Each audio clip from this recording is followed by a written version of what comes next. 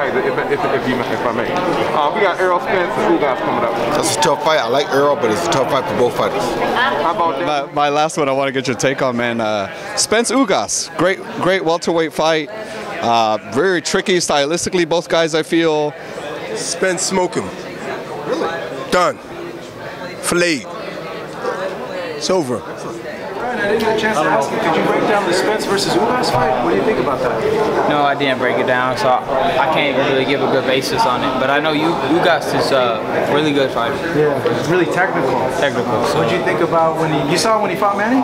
Yeah, he was so big. I mean, big and technical. It's like a hard fight for. If Manny was younger, he would have been able to have more energy to keep going. But it was just past his time. Spence is a guy that's probably as big as him, very technical. I don't know, do you feel people are writing off Ugas a little bit? Yeah, I would say. Ugas is always going to be a difficult fight for anybody.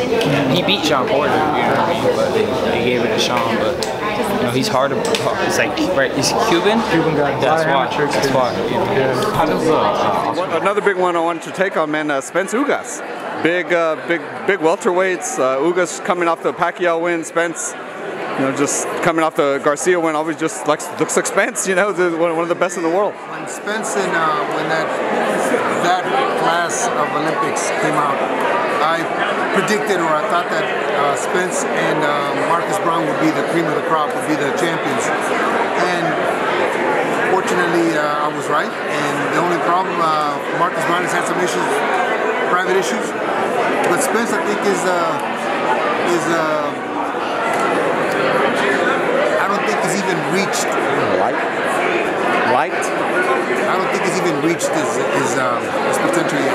I think that car accident kind of derailed him a little bit, but I think he still has a long way to go. I think he's a very good fighter. I think he beats Ugas. Not easy, but he beats Ugas. If that were to happen and we actually see Crawford and Spence, do you think we will see Crawford and Spence? I sure hope so. I sure hope so, because that's the kind of fight, a throwback to the Leonard, Hagler, Hearns, Benitez, and Duran era.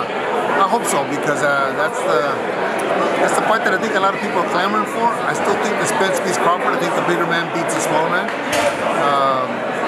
But it's a heck of a fight. I would love to see that. Abel, man, I love picking your brain on boxing, bro. It's the best. You're very knowledgeable. Thank you so much for your time always, bro. I'm very grateful for it. Thank you very much. Spence and Ugas, you know, I know Ugas, he's a great guy, so I'm cheering for him, but I kind of know Spence too, so it's a great fighter. I feel like Ugas has to have to work a little bit more, because Spence is a little bit more solidified in that weight class and what he's accomplished, so it's going to be a great fight.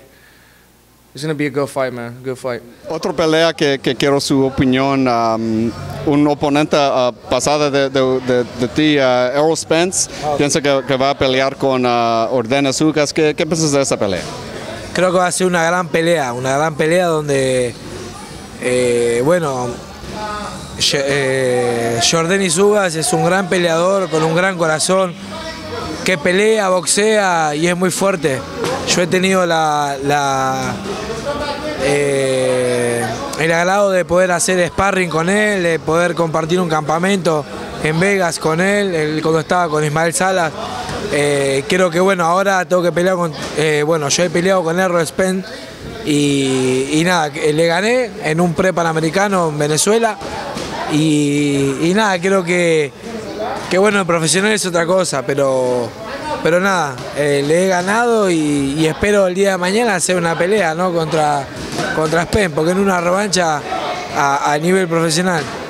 ¿Piensas que va a ganar una revancha con Spence y él sube a 154? Si es que sube, lo voy a esperar y lo voy a retar. Espero que lo acepte. Pero bueno, primero es lo primero. Y primero tengo una guerra contra Jermell Charlo. Después, bueno, mi ambición es esa, obviamente. Pero primero está mi mente en esta pelea. Man, Spence Ugas just had their press conference.